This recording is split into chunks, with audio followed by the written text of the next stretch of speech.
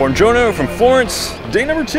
Yes, so if you haven't watched our previous video, make sure you go to check that out because we did so much yesterday and it was absolutely amazing. This is such a great city. One of the first things on our agenda for this morning, we are going to try to get up into the Duomo this morning. It's probably the most popular, recognizable feature in Florence. Now, we have seen other people's videos and pictures of this place, but they absolutely do not do it any justice, and we're probably not going to do it any justice either. This place is absolutely massive, so ornate and beautiful. It's absolutely stunning just seeing this as you're walking down the streets here in Florence. We don't necessarily recommend doing what we're doing. We're kind of just doing this on the fly. We don't have any reservations, anything like that. The line does look short, so we're actually going inside the Duomo. So to get inside the Duomo itself is free, and of course to explore the outside is free, but if you want to get into any of the other features such as the dome or the tower, you do have to pay for those. So we'll see.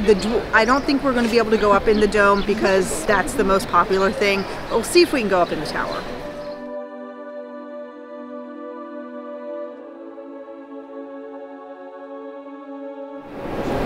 Okay, so we have made it inside the Cattedrale di Santa Maria del Fiore. This place is absolutely stunning. I'm trying not to talk too loud because I don't want to disturb anyone else. These columns in here are just absolutely massive. And then the stained glass of the windows is so beautiful. I just love these old cathedrals. They're just amazing. Okay, I know it's kind of dark, so bear with me. You have this beautiful altar behind us, but if you look straight up, there is a gorgeous, really colorful fresco on the dome. Definitely worth coming inside and just taking a look at it. It is remarkable. So we attempted to get tickets to go up into the dome. There were none available. It's rare that they're available same day. It's worth a shot if you haven't reserved, but we did get the Giotto pass, which will allow us to go up into the tower. Pro tip, the front of the cathedral is not necessarily the only entrance. You may want to walk around and look for the shortest line. I know during peak tourism season, all the lines are long, but we managed to get there in say, what, 5 minutes, 5-10 minutes? All right, I hope you have your walking shoes on because this is Giotto's bell tower and there are 414 stairs to the top. Let's go. It's gonna be a long one.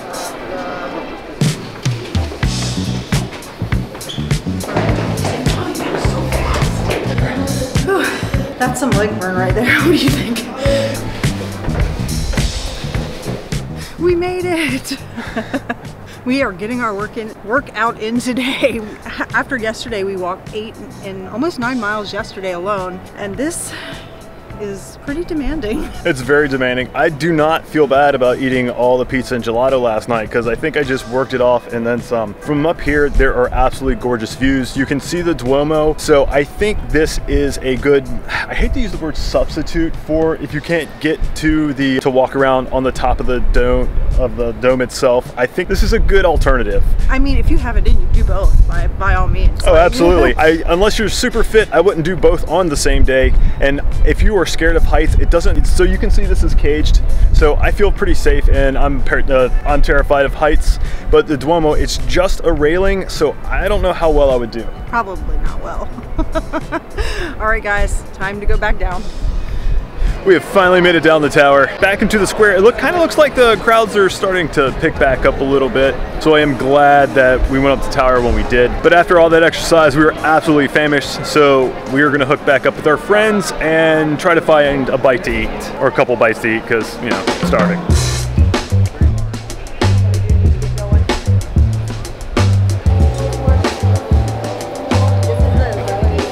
Okay, so lunch today is at alla Vinaio, which is supposed to have some of the absolute best sandwiches here in all of Florence, so we obviously had to try them. We've got one here called La Boss, which has salami, pecorino cheese, their truffle sauce, and then rocket leaves. It's nice and toasty, warm, and I absolutely can't wait to try this. What'd you get, Mickey? I got porchetta, gorgonzola, and a pistachio cream. That pistachio cream looks amazing. It smells so good. I've been sitting here holding it like, is that what I'm smelling? It is what I'm smelling. And we obviously decided just to get 2 sandwiches because they're huge, so we're just gonna kind of split them. And we figure if we're still hungry, the shop's right there. So go back and get another one.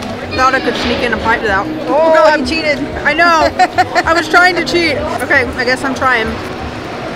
I don't think I do. The truffle is definitely truffly. Thank goodness I actually like truffle. That bread is so good. I don't even know where to begin to take a bite of the sandwich and try to get a little bit of everything into one bite. Go I don't for think it. it's gonna happen. Just go for it. I'll You got try. this. Okay, all right, I got it. Go Mickey. Go Big Mickey. bite, big bite. Oh my god.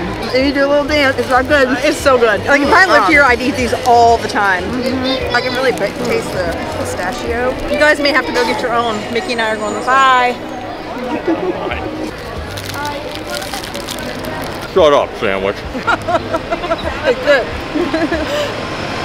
Some people say that this is in fact the best sandwich in the world. I happen to really love truffles. I happen to love prosciutto, and I mean rocket.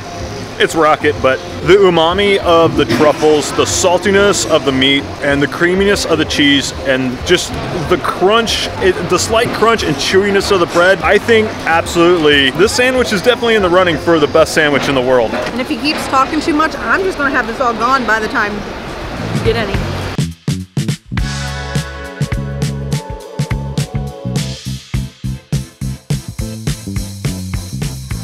Okay, so we just took a quick rest at the Airbnb, had a little bathroom break because there aren't a whole lot of public bathrooms around Florence, just so you prepare for that. And now we are headed to one of probably the most popular sites here, in addition to the Duomo, and that is to the Galleria dell'Accademia. I'm gonna get all these together one day. And we are going to see, what are we going to see, Jared? David. We're going to see David. So David, of course, is considered to be one of Michelangelo's masterpieces. It's known for its extreme detail, and I'm super excited because this was all hand carved. And this is not something that can be easily recreated today, even with all the technology and machinery that we have today. Let's face it, one of the world's greatest works of art. Really a privilege to be able to, you know, to be able to see it. Oh, by the way, we did make a reservation for it. You can stand, they have you have a line you can stand in to get in, but if you can, make a reservation, you get a time slot, you go up, walk into the line with your time. Okay, let's go.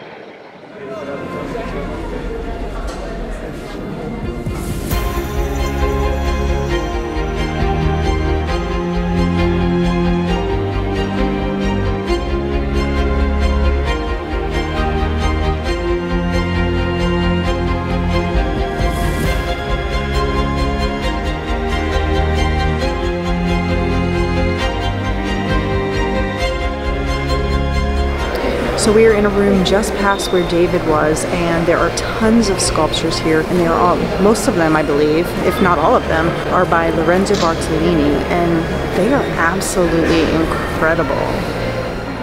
Alright guys, so come for David for sure, but be sure to stay and check out the other stuff because it is all absolutely beautiful. The work and dedication that went into these pieces is absolutely obvious. Even if you're not like a fan of historical art, like it's incredible. I was actually impressed. So they have, leading up to the walkway to David, you're gonna see some unfinished sculptures from Michelangelo, and you can, when you look at those, you can kind of see, I guess, the progress. Where he was going with it, Yeah, so I mean, I'm absolutely floored. There's tons of other art to check out as well, which I highly recommend. I see a lot of people come in here, they check out David, then they leave. I mean, if art's not your thing, then I can understand, but there is a lot to look at, a lot to take in. And speaking of David, there's just so much intricate detail. It's absolutely beautiful.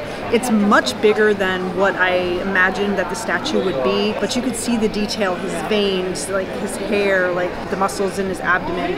Like, calm down, honey. He's not single. This place, to me, like all the sculptures, are a celebration of the human body, and I think that's kind of what it was for a lot of these artists. And we have to remember that, like, you know, everybody's beautiful, and these are just beautiful works of art.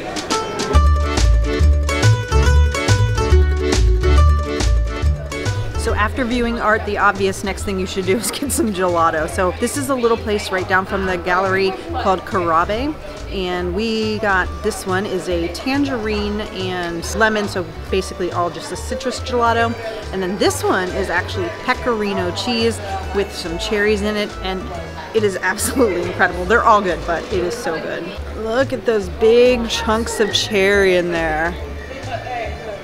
And you should have pecorino cheese on everything. Now, Mickey got the strawberry, which... Fragola. Fragola. Fragola. It tastes straight up like It's like a strawberry in a... It's better than any strawberry ice cream I've ever had. So this is what I feel like strawberry ice cream should taste like. But it's absolutely wonderful. It's so good. I could eat this all day long.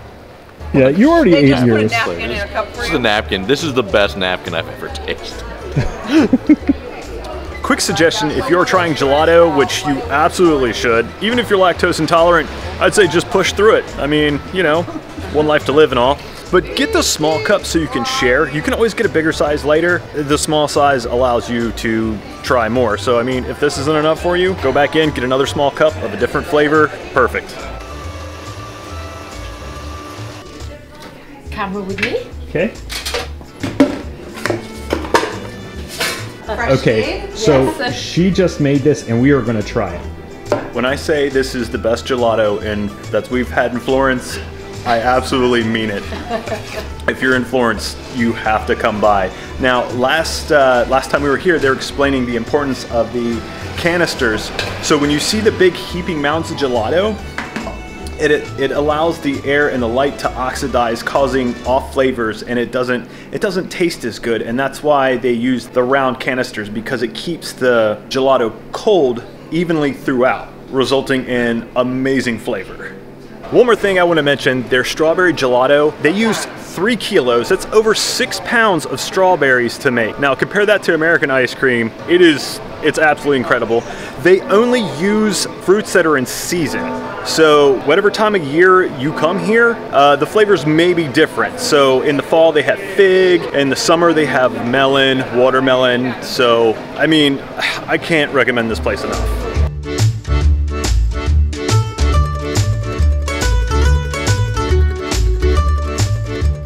All right, guys, so it is our absolute last night here in Florence, and we have one more thing that we absolutely must do. That's weird, the light just went out. But we are having dinner at Osteria delle Osso, and we are going to have what is considered one of the best steaks in the world.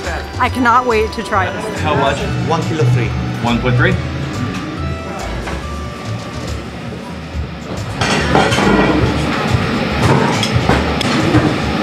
That is so good. That's amazing. How is that? That's freaking amazing. That's freaking incredible. Okay, so let's talk about this steak for a second. From what I read in history, it was the Feast of St. Lorenzo. Oh, hey! So, Feast of St. Lorenzo, they grilled a bunch of veal and they handed it out to the people, and the people were happy. Let me tell you I'm pretty happy right now. that steak is like butter. I didn't know exactly what to expect. They did give us the option to do it medium well, but I read that rare is the traditional form, and That's how we got it. So the outside had a nice, crusty, salty, little bit of pepper, crunch the outside, and the middle of this was absolute, just pure butter. So a little bit about the steak. The minimum order that you could order here was 1.2 kilograms. Yes, that's over 2 pounds of steak, almost 3 pounds of steak. I mean, it is a T-bone, so there's a big chunk of bone in there as well, but it's also about 4 fingers deep. So it is a thick steak, and it was absolutely amazing. Coming from somebody who doesn't even like rare steak, generally, I absolutely love it. Highly recommend this steak. Highly recommend that you get it rare. It was absolutely delicious. So Florence, your food, your city, we absolutely love you. We highly recommend Florence as well, but that is the end of our time here. So if you liked this video, make sure you like it, subscribe to the channel, hit that notifications bell, and until next time, guys, Stay wonderful. Call it a day.